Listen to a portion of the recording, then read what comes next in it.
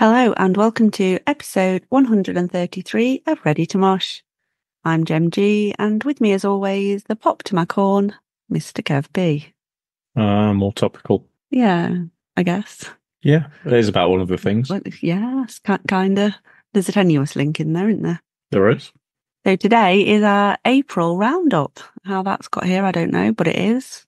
So yeah, we're looking back on some news from the month of April, including podcast news, and then we have got some things to review. Yeah, quite a few bits. As always with our news roundups, some of this may seem a little bit old news now, but it happened in April, so we're going to include it and our thoughts on the happenings that have been announced. So first thing is Bloodstock have announced a new early entry access, which they've never done before.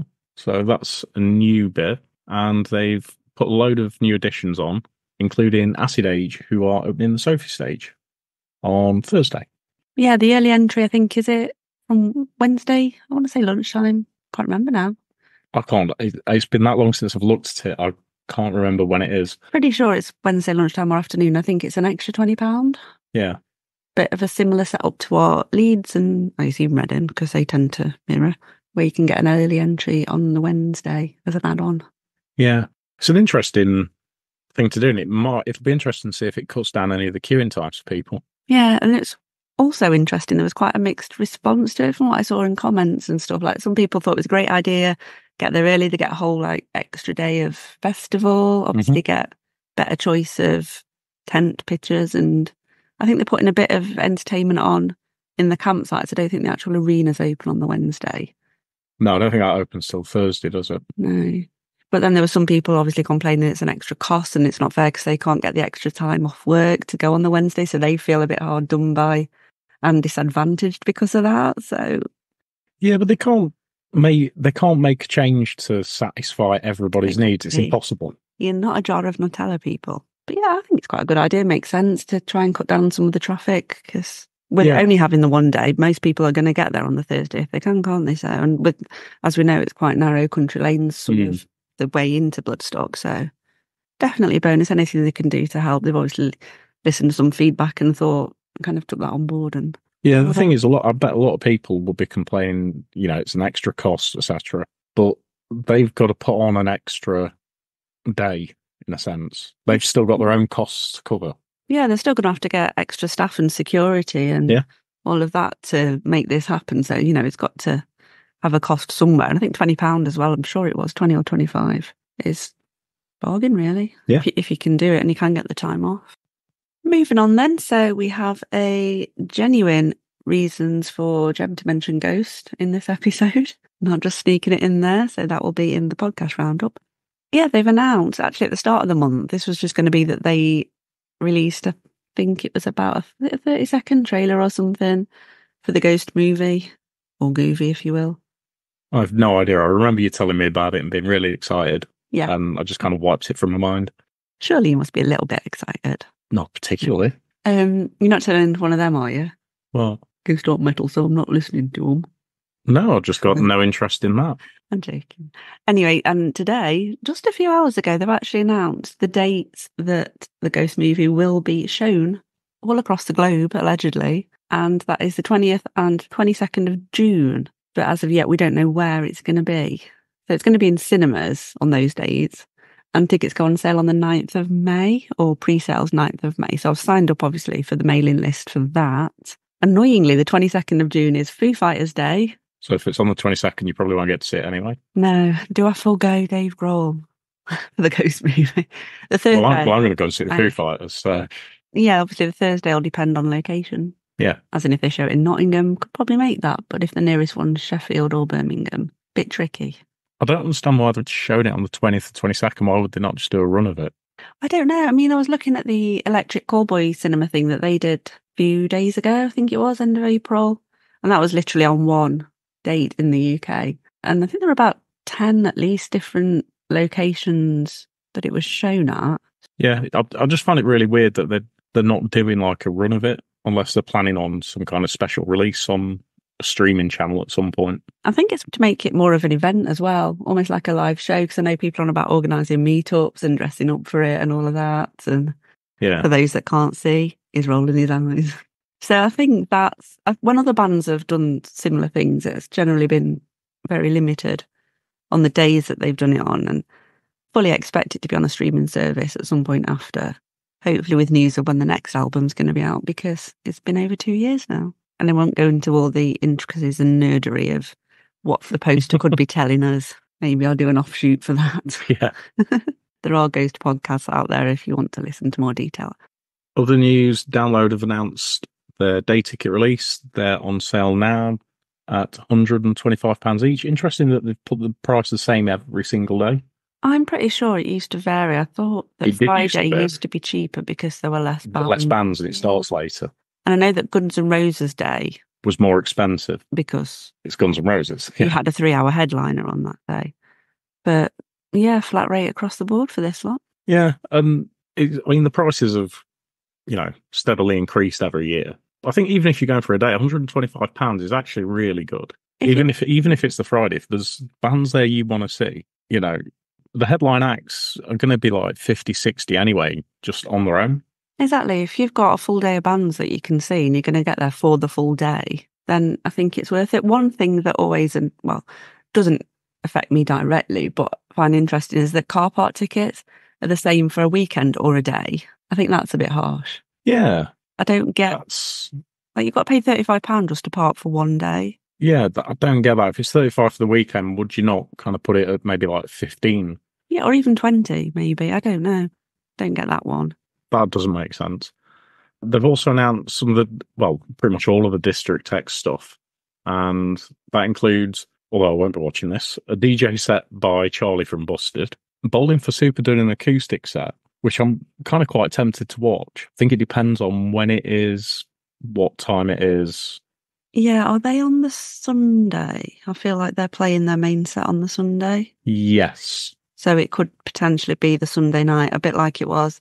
Was it last year on the Sunday, Benji, as in Skindred, did a DJ set? I'm sure he did. And we were like, oh, it's Sunday. Just want to go to sleep. We've got to get up in the morning and move. Yeah. Yeah, Rockfit is going to be there. Obviously. See you there.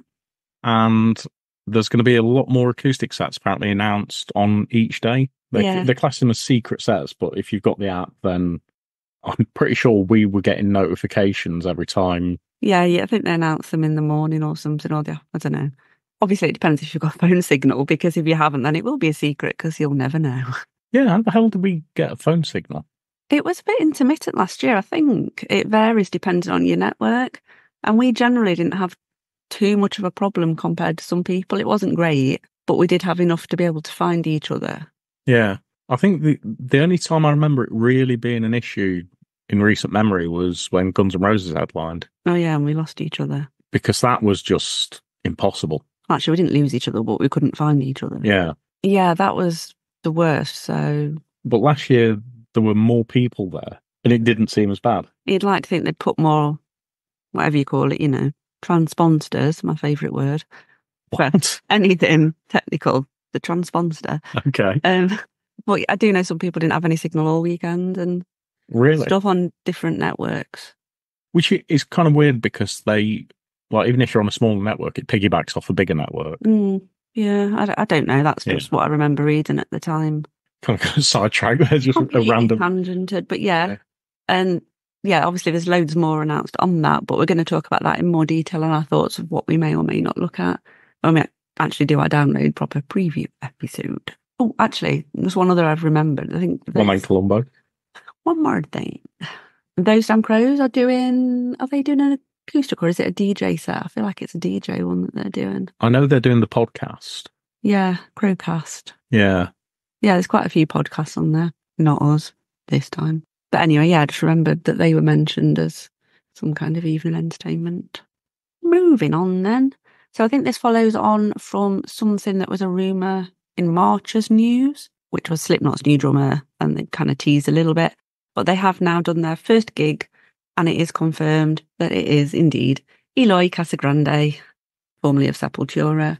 And they did a very tiny, I think it was like a 300 cap venue as their kind of launch show with him. Up like old school vibes. Yeah, I'd love to be at one of those kind of things. Yeah, where it's just such a small crowd because it's just going to be so intense. I can't even imagine Slipknot playing a show Something that's that small because they themselves would take up half the room, surely, Yeah. with all their kit and personas. But yeah, that would have been cool to see. There is rumour of a Linkin Park reunion, but with a female vocalist. And apparently Rob and Joe might not be involved, so I don't know what they're going to do about the drums and the turntables and synths and stuff. But how do you feel about that? Not happy. And it's not because it's a female vocalist. I just feel like Chester's irreplaceable. It's had its place in history. It needs to stay there. Yeah, I know there have been bands who have replaced their lead singer and all of that. And I'm AC/DC, sure, Queen. exactly. We've waffled on before about this. Yeah. I'm sure, but no, I just know. So one of the rumours was Amy Lee. I think if it was her, I think it that would better. work. I think it needs to be someone of that era to make it at least, someone who was there with them kind of at that time when they came through, if it had to happen. And I was trying to think kind of who there is of bands that's kind of big but not sort of doing anything. I mean, what are Paramore doing now? They're still touring. They're still touring? Yeah, I'm pretty sure they've done something fairly recently, haven't they? I'd try and avoid all news of Paramore. Yeah, you just see them pop up and people get really excited about them, and I'm like, it's the odd song maybe, but no. I just genuinely can't think of who they could get in. To be honest, apart from Amy Lee, I can't think who could do it. Who's a good fit? Yeah. Yeah, difficult. But no, I'm not up for that. The precious entity that needs to be left as was.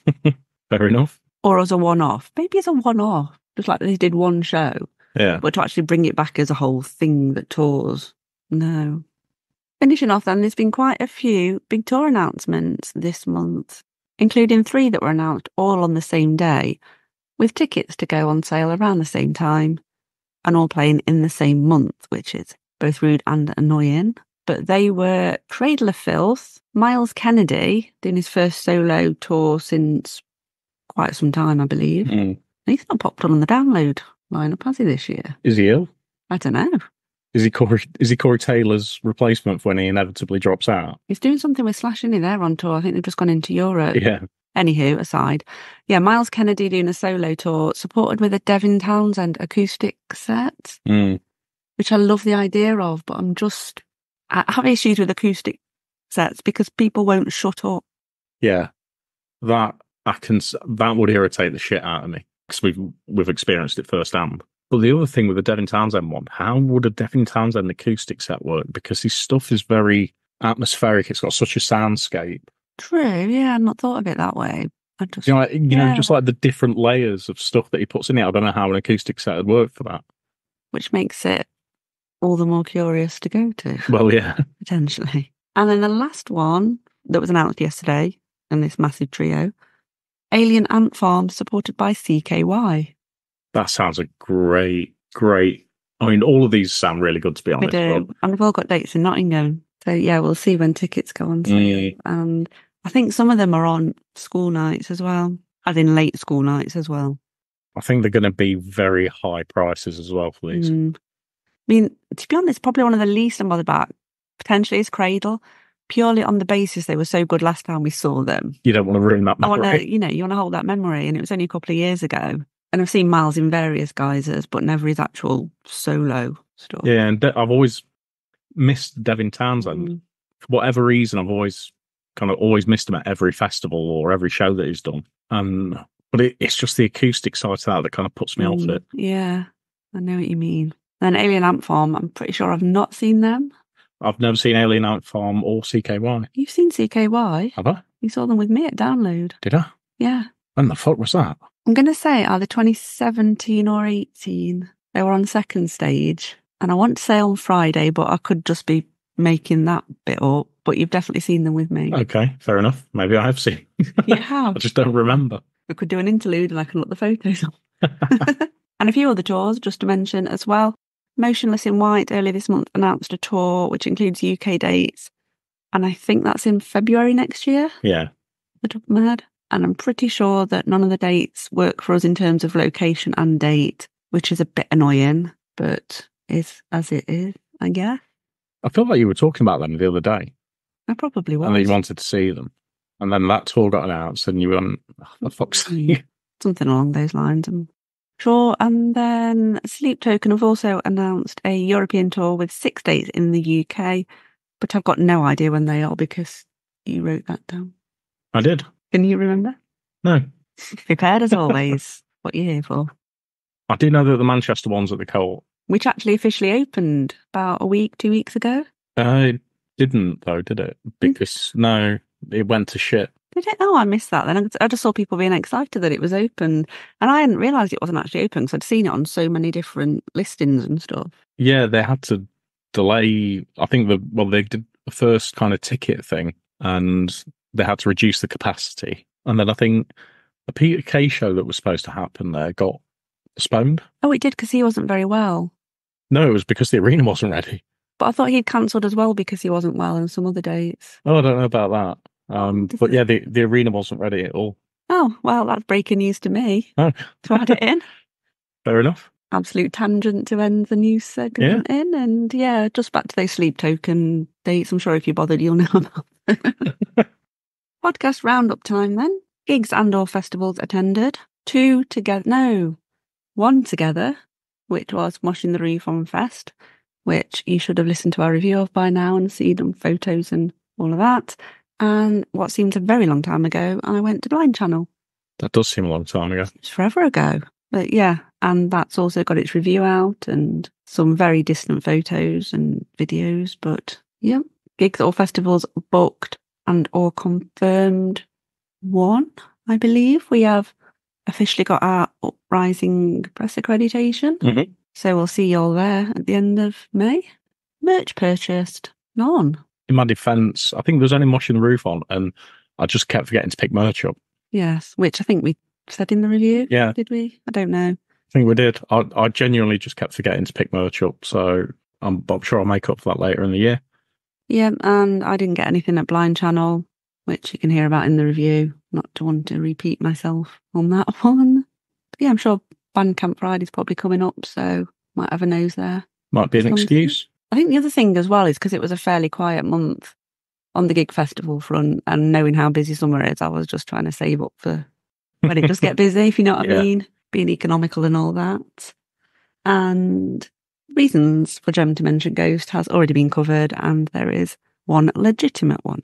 And I think, as far as I know, there's no random chartings to report on this one. No. Well, I'm aware of. But I think we're still big in France. Oh yeah, I forgot about that, yeah. And Mexico. We have a new listener in Mexico. So yeah, that rounds up the news and the podcast roundup.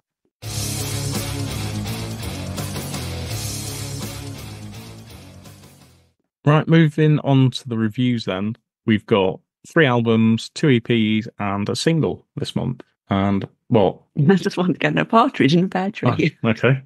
And the first album is Cure by Erra, who are a Download, I believe, this year. They are indeed. They are on the Dogtooth stage on Sunday. So this is their 6th studio album. For some reason, they kind of passed me by in days of yore, I guess. So yeah, there's a bit of a back catalogue there that I'm not overly familiar with. Generally kind of metalcore, progressive metalcore, 5-piece album, has 12 tracks. And yeah, where do you want to start? Opening track, self-titled. Really like this. Fantastic soundscape with lots of different pieces floating in and out. And it's kind of like Parkway meets Sleep Token and kind of like its approach and style. Yeah, I've got, as my first note against this track, Parkway vibes, fill the opener. Okay. But yeah, I do like this track. This is a really good one on there. Rumour of Light track 2. This was one of my favourites. I thought it continues really well from the opener. And it reminded me a lot of kind of recent Architects. It had that kind of sound to it, which may be why I liked it so much. Love the way that the vocals blend in this one. I thought it works really well. And just kind of the bridge into the chorus bit with that really heavy backdrop. Yeah. Enjoyed that very much. So track 5, Slow Sour Bleed. I prefer this to some of the other tracks before it. I feel like it kind of dropped off for me a little bit before, after the opener. And this has got a lot of kind of clean vocals with like an electronic backing sound. It was very Linkin Park in places. I don't know if you got that as well. I didn't get Linkin Park. I actually got kind of almost like Nine Inch Nails. I definitely didn't get that. No. Isn't it? I Yeah. thought, what was The Hand That Feeds, that album? That was on, it's the same album that Survivalism's on. Yeah, but that kind of album, the synths With in teeth. that, with teeth, yeah. It reminded me of that with the synth. Oh, okay. Mm. Yeah, I didn't get any of that at all. Like, it sounded kind of almost like a 90s new metal-y kind of synth to it. And that's interesting. It's not very often that we kind of have different... We both notice something, but it's different things to us.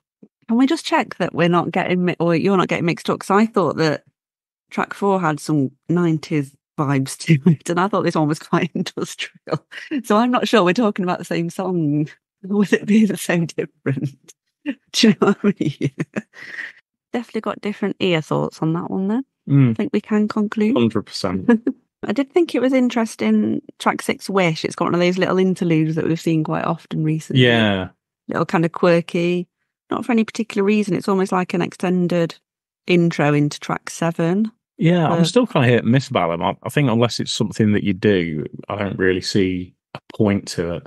Because to be honest, unless you're actually looking at the track list and watching it tick over to the next one, you probably won't notice it's a separate track. Yeah. So you almost think, what's the point of that? Because if you're just out and about listening to it or whatever, it will just blend. Just a little observation I wanted to make on that one. Yeah, I'm glad you mentioned it because it just irritated me that they'd done it. Oh. So the next track I want to mention as a favourite is track 9, Fall Backwards Out of Heaven, which I think's got an awesome title, aside from the song itself. Again, I found this one quite industrial on the guitars.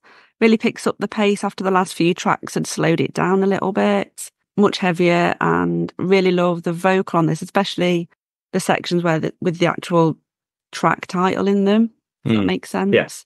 I think that works really well. Yeah, I'm glad you said that, actually, because this is like the standout track for me. And like you said, it's kind of like the vocals in it. I prefer the extreme vocals in this. And it kind of creates an atmosphere that the clean vocals don't provide through the rest of the album. And it just feels a lot heavier and darker, and I really prefer that. It's definitely the best track on there for me. And it's like the clean vocals that go through the rest of the stuff, I'm just not a big fan of. I don't know what it is. There's something about it that it could be the note that it hits. It just doesn't work for me. But track 9, because there's less of that, it really works. Yeah, I definitely preferred the more gnarly tracks on the album overall. I also like track 11, Pale Iris. I just love the ferocious speed on this one. It's quite bouncy with the synths in it. Synths? Through the kitchen or bathroom. Kitchen, always. And yeah, I found this was quite sugary at times, which I think is why I liked this one, particularly through the midsection.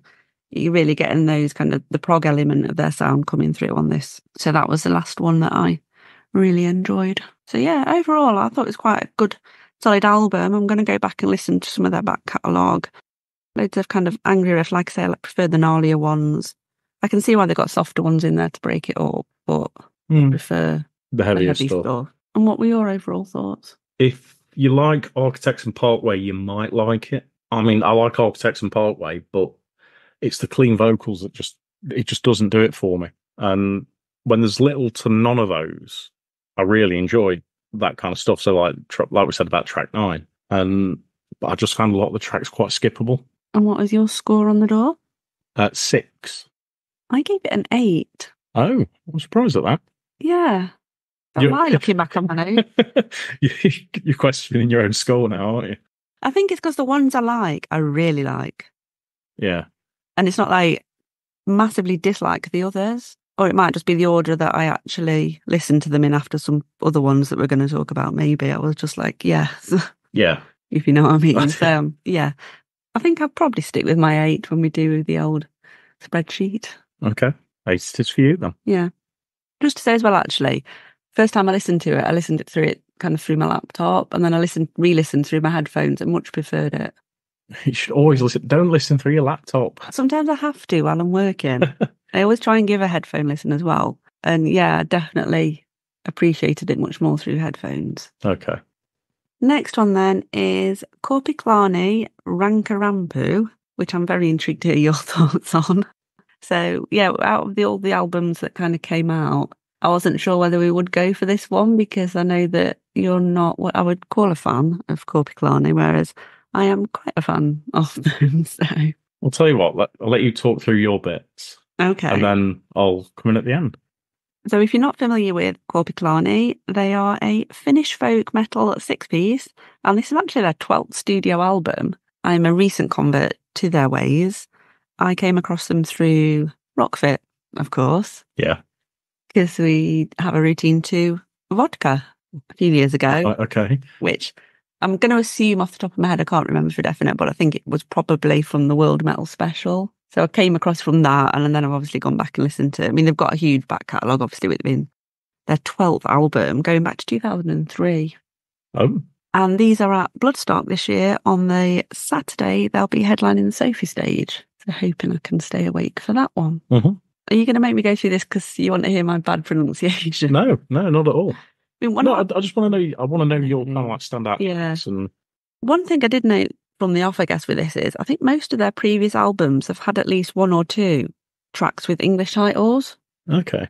And there aren't any in this one, which I thought was interesting. So the first one that I particularly liked is, and apologies if my pronunciation is completely wrong with this, because you know I can't pronounce English words at best times. Tapas en Kirkit, track 2, if you will. I enjoyed this. I thought it was slower pace than the opener, which really kicked off the album. I like the kind of changes of tempo in this. There's some great guitars in it, and particularly preferred the chuggier parts, kind of the midsection is a really good stompy one. Mm.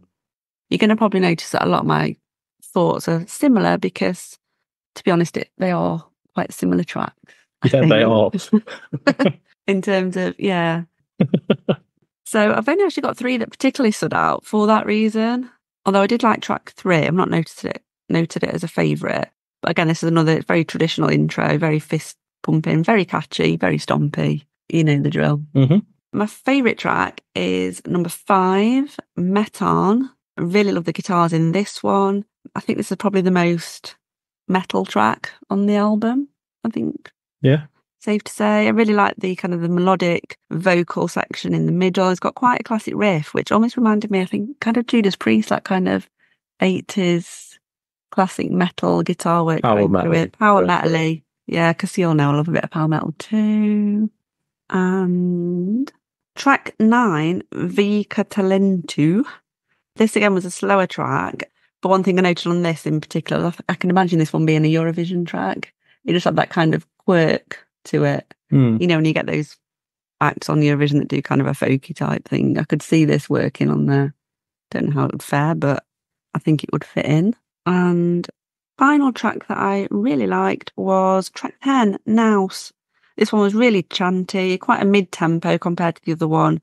It's got I think it's a fiddle breakdown. That's a weird phrase to say. Things I never thought I'd ever hear doing this. Fiddle breakdown. Yes, a fiddly breakdown. And again, another great one for like a drinking chant. You can see your fists pumping and all of that. Yeah, I just generally enjoyed it as a whole album. It all kind of blends into one, but in a good way. And I can just imagine sitting on the grass, having a drink to it, or dancing around, doing a little like Hobbit dance, that kind of thing. Right. Going through the Shire. That's what it conjures up in my head when I listen to Korpiklaani. And yeah, it just makes me want to drink mead, even though I don't really drink mead because I don't like honey. But that's what it gives me. It's catchy, it's fun, it's bouncy, it's joyful. It's how can you not like it? Let's find out. It's fucking terrible. I didn't expect it to be that bad. It is the worst thing I've ever heard. That is not true, surely. It is. Okay. It's I just don't get it. I really, really detest this kind of thing. It's just joke metal. I just no. You talk about a fiddle breakdown. I want to break fiddles over the fucking heads. It's just but it's blending horrible. Their traditional music where they come from into metal, so. But it just feels like joke metal. It's not like if you think of Brazilian bands that blended music into metal or Spanish bands that have done it. It obviously a lot of Scandinavian bands. It feels right, and I like it. And this, I just hate it. I just, oh. Right, I'm getting angry thinking about this fucking album. I'm going to take this as a challenge to pick out some other Korpiklaani tracks that I think you might get on with a little bit better Okay. before Bloodstock. Do I need to ask what you gave it out of 10? I gave it 0. Wow. The lowest score I've ever given anything. Lower than Vil Velo. Yeah. It makes Vil Velo's album look a masterpiece. Am I starting to detect that you just don't like Finnish bands or Finnish people? Because you're not a massive fan of Blind Channel. And so we are now looking up other bands from Finland because I'm basing this on 3 so far that I know you definitely don't like. So pick out some that you do like to prove you're not an anti-Finn. Children of Bodom. Love Children of Bodom. Lordy? No. Hanoi Rocks. So there's a couple there. To be fair, there's someone there that I'm not aware of, familiar with. So I feel like we should do a Finnish special and we should find some new Finnish bands and see how you get on. Beast in Black. You won't like them. Okay. Trust me, you won't. I know you won't. But yeah, there is at least a couple on there that I know that I do like. Okay, then we won't cast you as a full-on anti-Finn. Anti-Finn, yeah. Children of Bodom. I used to love Children of Bodom. I used to play their stuff all the time. So we know it's nothing to do with Finland. Okay. But these are Korpiklaani are horrible. I mean, to be fair, I did try and warn you that, it might not go well in terms of you reviewing it, but... I didn't think it was going to be that bad. Neither did I. What, my review? Or? Yeah. Oh. Shall we move on? Let's move on. Next band and album up is The Ghost Inside with Searching for Solace. Yeah, this is another, similar to Erra, 6th studio album. Mm-hmm. And we're back on those metalcore vibes. Yep. After the folkcore vibes. First album since 2020. And these are at Slam Dunk this year. A few bands that I would be interested in seeing there. Because I'm still having a bit of regret over that decision to not watch them at Download 22. What was that, 22? Because I remember I went to go and watch them, and they were amazing. I know. And I watched Frank Carter for the umpteenth time. Yeah, don't get that. Part of the reason was, by the time I thought, actually, maybe I will go and watch them, where I was stood, it just felt like too much hard work to get to the Avalanche. Yeah. I think it was like, it had been the first full day of music, so it was on the Friday. Yeah. Like first full actual download for obviously a few years. And I was just feeling a bit overpeopled, and I just looked at all the people I'd got to get through to get there, and I was like, not happening. I'll just watch Frank again. Okay. And I think they've recently toured in the UK, haven't they? I'm sure they have, which there was a good reason we didn't go to. One day. So first track is Going Under, and it seems to take a while for this to kind of get going. And then about halfway through, it kind of really comes into its own and turns out into quite a good opener. I thought it was an okay opener. It sets the scene for the album, but I did find that the chorus sounded a little bit boy bandy. Really? Mm. Oh, that's interesting. I'll have to give that another listen. I didn't get that at all. And it's not that I'm averse to that kind of sound, obviously. Yeah. With the old Backstreet Boys of metal, going back to Finland. Yeah. But yeah, it definitely wasn't a highlight for me. Oh, okay. Fair enough. But I did like track 2, Death Grip. I found this one to be a lot more visceral on the vocals. I really like the intro notes going into it. Got a lot of industrial guitars and beats from this. It reminded me of Static X at times. Mm. And probably say this is my favourite one on the album. Okay. Interesting. It wasn't really kind of a standout for me, that. The next track that I do like is called Light Years, which is track 3. Feels like a kind of a stadium festival sort of anthem. And a lot of the tracks do on this album have that kind of feel to it. But this is one I can kind of see really working at Download. Love the vocals in this. And the kind of mix with some interesting synth and guitar layered through it. I just thought that one was okay. It was quite it's okay. classic metalcore kind of sound. Yeah. It was all right. I also liked track 4, Secret, which kind of did feel like a bit of a throwback to kind of like early metalcore. I found that one, my note says, to be over melodic. Oh, I thought it worked really well. The only thing I did think about it is that some of the vocals were a bit whiny in that one, but I still liked the track. It was kind of like it was on that border of being whiny and irritating, but not too much to mess the track up. That's a perfect backhanded compliment, I think. What? What you just said. Okay. I can just see that on a little album note or review note. On the verge of whiny, but not to be irritated. Next one I liked was number 5, Split, which was another more visceral, heavier one. Really like the guitars in this one. It's got a really good breakdown in it. The vocals were harsher. It's got a good chorus. I like the kind of the chant, the vicious cycle in it. And I think this would work really well live. I can see it being played with fist pumps in the air. Yeah. Okay. In my notes, I actually really like track 6, Wash It Away. And in my first line is after the last heavier track, which is Split, that this felt like a lighter kind of offering with quite a pop feel in places. But it's one that I'd really like to see live. And it's for me, it was another track that had some good use of kind of synths and guitars layered on it. I feel like we're alternating in the ones that we like, and we're taking a very different opinion on We are, yeah. Because all I put next to Wash It Away is, ironically, quite washy.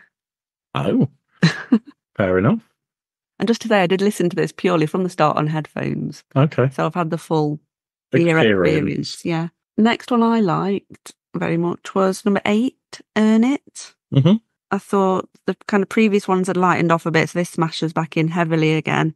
Again, I really like the breakdown in this one. It's got a really catchy chorus that works really well. Yeah. See, I'm quite surprised by that because I found 8 and 9 quite skippable. Okay, so yeah, track 9 is the last one that I've noted as really liking.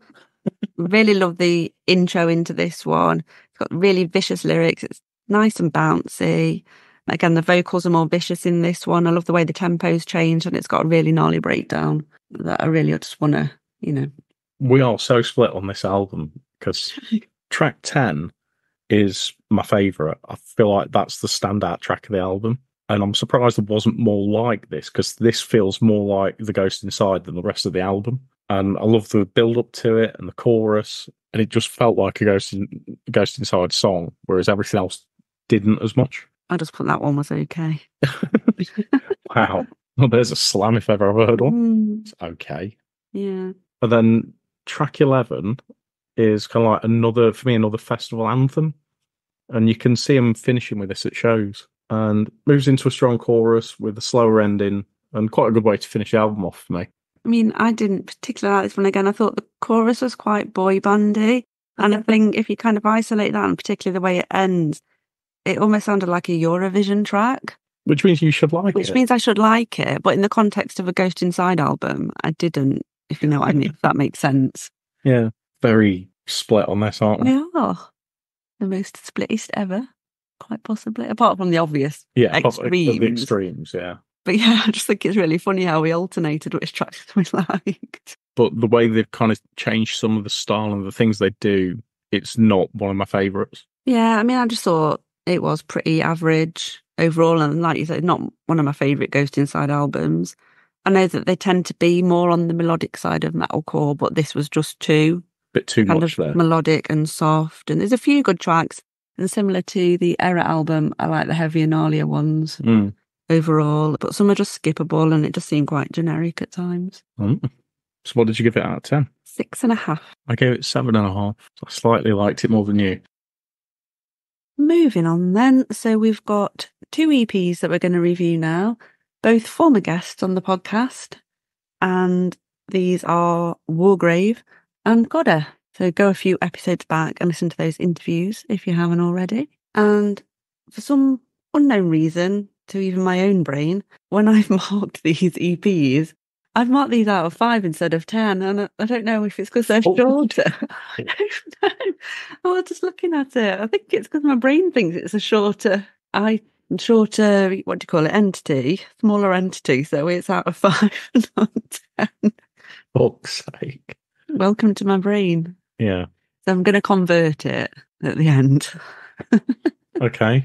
Anyway, we'll start with Wargrave, and this is their self-titled debut EP. And if you're not familiar with Wargrave, they're kind of a thrash stroke classic metal band. Yeah, thrash, speed metal. Yeah.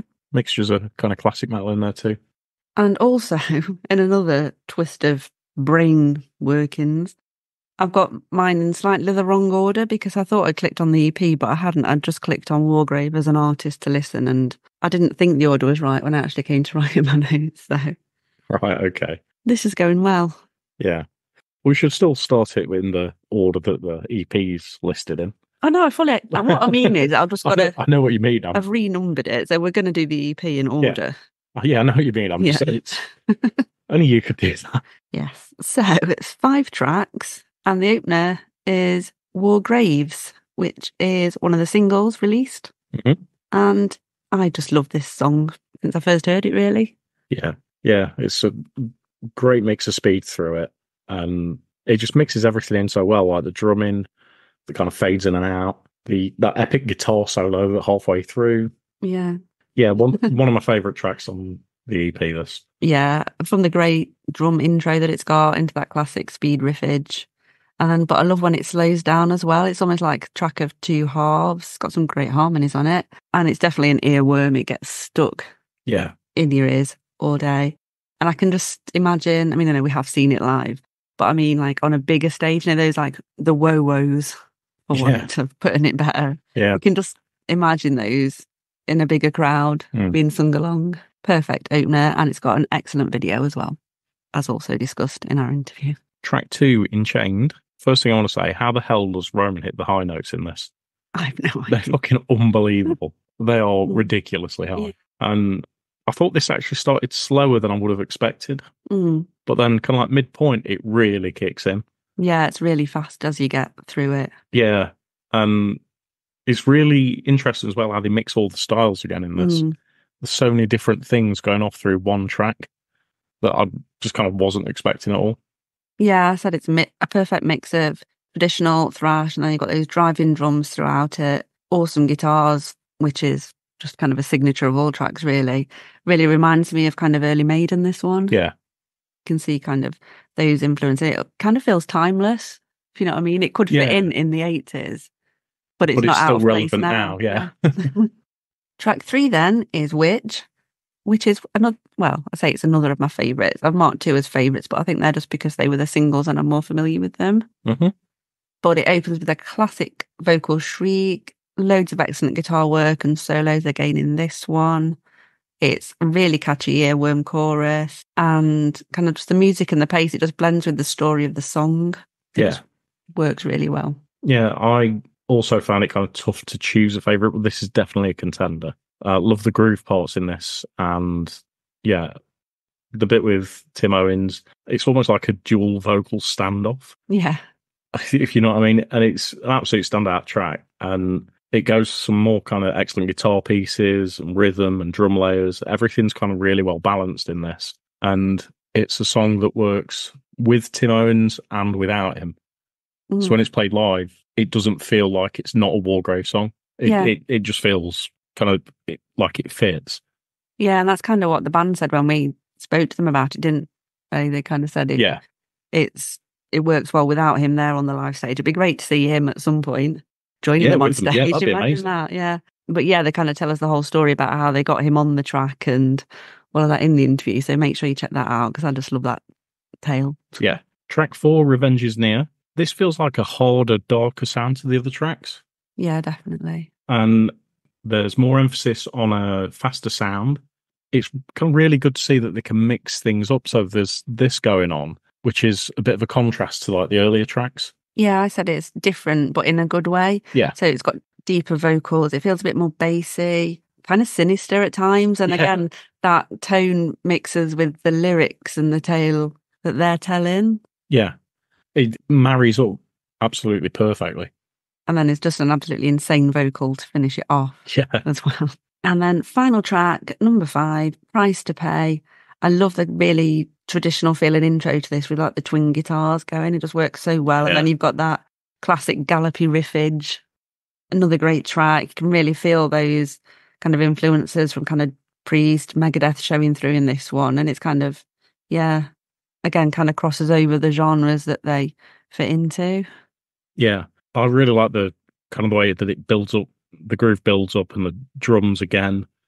And like you said, like some of the solo bits as well, just absolutely epic the way that they kind of kick in. And it's the way that they fade in and out with Robin's vocals. So it's not like one thing takes full control. It's just, again, nicely balanced, nicely mixed. Yeah, very well structured and very well paced. And a good track to finish on. Yeah, I think overall it's kind of a perfect debut EP, really. It's full of, as we've said, those kind of mixes of traditional metals, some thrash, some power metal. There's just great bass guitars, drums, and vocals. It just works really well. And it also sounds great live, which we've seen a couple of times now. And also the way that each track tells a narrative. I love that they've got that twist on, and each track features in the artwork of the EP, like it's a whole full perfect package. Yeah. And yeah, I just can't wait to hear when they get more release up to a full album. Yeah, couldn't have summarised that any better myself. Pretty much the same sort of thing I was thinking. Yeah, really well balanced, really well structured. Fantastic first release. And same as you, I'm looking forward to the newer stuff that they're working on as well now. So marks out of, are we going with 10? Well, I was, yes, yeah. Okay. 8.5. Okay, so my weird old brain gave it 4.5 out of 5, so I'm equating that to 9 out of 10. Okay. Next EP up then is Goddeth, The Path of Destruction. Again, previous guests. Can't remember what episode, it wasn't that long ago though. It feels like ages ago, but I'm sure it was only last month. It was released about a week before the EP was released. It was episode 129, so 4 episodes ago. And yeah, this is their second EP, but the first one with their current vocalist, Miles. Yeah, that's true. That's something I kind of forgot. I always see Miles as being there from the start, but he wasn't. Yeah, I think it's because when we first kind of found them, I think, did we do them as a recommendation, or they sent them a single to review last year? And obviously Miles was there then, so we kind of have always just known Goddeth with him as the vocalist. Yeah. Although I do like the stuff they did before that as well. Yeah. But kind of this is just how I see them. This is kind of like as we've known the lineup, this is what it is. And yeah, if you don't know them, they're a 5-piece kind of groove metal band, but they do kind of cross over a lot of genres in their music as well. They won Metal to the Masses Leeds last year, and we saw them at Bloodstock. Yeah. So I can vouch that they are excellent live. I spoke to them at Bloodstock as well. We did, yeah. Track 1 then, Test My Resolve. Shortest track on the album. It's just like a really punchy, straight to the point intro. Felt quite hardcore in terms of the vocals and the slow breakdowns, and yeah, really good introduction just to get the momentum going. Yeah, my first note is, Jesus, this is heavy. Yeah. It reminds me of kind of like Slipknot when they first started. Yeah. You know, that pure raw brutality. Yeah. And yeah, it's really ear bleeder, this one. And I absolutely love this. This is a really good track. Yeah, one of my favourites. Yeah. We've not said actually it's 6 tracks for this one. Yes, it is. Yeah. Next up is Coup de Grace. More of the same intensity on this one. We spoke before with this about how much we like it. And I can see why this had a single and a video release, because it's such a strong track. And it's a very standout kind of choice to pick for that. Yeah, definitely. I'd say it's an absolute banger. I've loved it since I first heard it. It's got some great guitar work. It kind of twists to some industrial vibes at times. It's dark, broody, gnarly. Got the dark lyrics that really suit the tone of it. But then there's that little clean mid-section that works really well. Nice and stompy and really catchy on the chorus. It's another one where it's just stuck in your head. It just gets there, for ages. Yeah, really love this track. Number 3 is Cartilage. More relentless guitars, loads of blasting drums, really heavy vocals, and yeah, just more of the same really, just continuing in a good way. Yeah, I thought this was a slightly slower paced overall to the previous 2 tracks, but it still kind of keeps the ferocity of the drums there, and like the guttural vocals throughout it are just insane. It's really work. Moving on to track 4 then, Solace. The pace in this kind of picks back up again for me. And I love the subtle chord changes in this that just make the guitars kind of sink down. And that works really well alongside the vocals again. Possibly my favourite track, I'm going to say. Yeah, I've got this marked as a favourite as well. Again, I don't know if it's like previous with this being a single as Coup de Grace was as well, more familiar with it. Yeah. This was released, I think it was just before Bloodstock last year, so it's been around in my head a while. Yeah. You see, I'd kind of forgot about that. Oh, did you? Yeah. I sort of completely blanked here when I came into listening to this, and only kind of remembered Coup de Grace as a single. I think it's because it's quite Because it's quite a gap, wasn't there, quite a between gap, releases? Yeah. But similar to what you said, it picks the pace back up again. It's got really blasting intro, loads of great grooves in this one. I love the bass line through it as well. Catchy, infectious melody. There's a classic breakdown. Great end. What more do you want? Track 5 is Hatred. Love the intro to this one. Really cool bass line. Yeah. And then it's got really punchy kind of chord progressions through it. It's got some clean vocals in it, which gives it a bit of a different twist to some of the previous. And I feel like the vocals are kind of touching on kind of black and death metal as well. And then, I just summarised it as saying it's a chugging stompathon. Yeah, I thought this was slightly slower again. Our track 3 kind of slowed it down a little. I feel like that comes in again with this. Yeah, well, sorry. I was going to say, with it being more stompy, that was kind of... But it's kind of a more balanced approach through it. And it's almost like a extreme doom metal in places. Yeah. It's got that really heavy kind of tone to it, and then a slower pace, just giving it that extra dimension. And then final track, Path of Destruction. I'll be honest, I was not expecting the vocal speed that starts this. Yeah. Really did not see that coming. And it moves through varying speeds and intensities with drums, guitar, vocal battles. It's got everything going off in it, and they've really kind of... It's almost as if they've kind of built something up and then just let it loose for this final track. Yeah, it feels like the rest of the EP is kind of building up to this. I actually thought the kind of intro and kind of guitars towards the end had some Deftones vibes to them. Okay. The way they played. But then in a kind of contrast, it also feels kind of darker and heavier than previous, which is hard to believe considering how heavy the other stuff is. Yeah. And again, I got quite a lot of kind of black and death metal vibes going through, which really kind of align with the dark personal lyrics that you see throughout the EP again as well. And that little spoken word section really kind of does mix as well to it. So I think it's a really good track to end on. Interesting that like the self-titled one is ending it as well. Very often that's kind of the opener, isn't it? Yeah. Or it's somewhere in the middle and released as a single. Yeah. And it's neither of those options. But it's almost like all the other tracks are kind of working their way along the path of destruction, and that's it at the end. Yeah. If you know what I mean. I get what you're saying. Yeah, I really like this though. And it's good to kind of finally be able to review it, although we've had access for a while now. And yeah, absolutely love this. Really, really good. Yeah, I thought it was a good solid second EP. I really like every track on it. There's just so much going on, so many different kind of genres all blended into one. Just awesome selection of songs. What did you give it? I gave it 8.5. I also gave it 4.5 out of 5, which again equates to 9 out of 10. Yeah. We're mathing tonight, people. Final review then, and we're finishing off with a single from Blacklight Vice, which is Locked In. So released a few days ago. This is very much a kind of heavy, kind of classic rock kind of vibe. Yeah, definitely. It's the kind of sound that I think would actually do well at Download this year. If you think that those Down Crows are on main stage. Yeah, Florence Black on Florence Black stage, I think. Yeah. Yeah. It's that kind of feel to it. Really, really strong vocals. I remember when I first listened to this, I had to kind of double check it was actually playing because it's very quiet for like the first 3 seconds. Yeah. And then you get the drums start to kick in. I was like, oh, right, okay. See what they've done. Yeah, I absolutely love this. I think it's, like you say, it's kind of like got a classic metal sort of vibe to it. Very, very good guitars. Really good vocals as well, actually. Really decent vocal range going. And yeah, I'd quite like to see this live.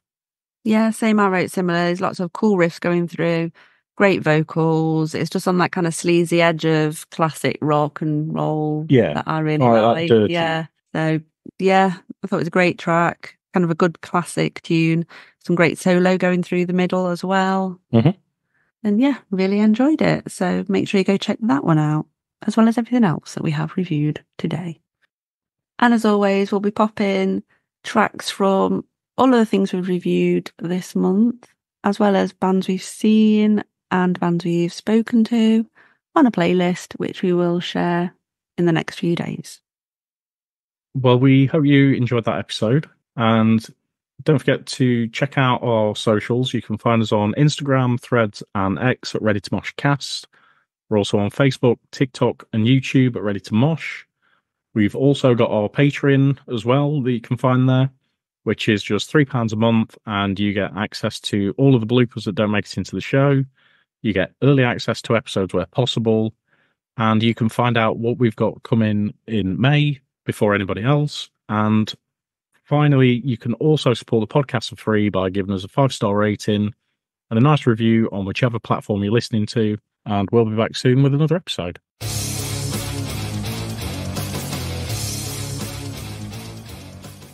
Me, Mosh Moog.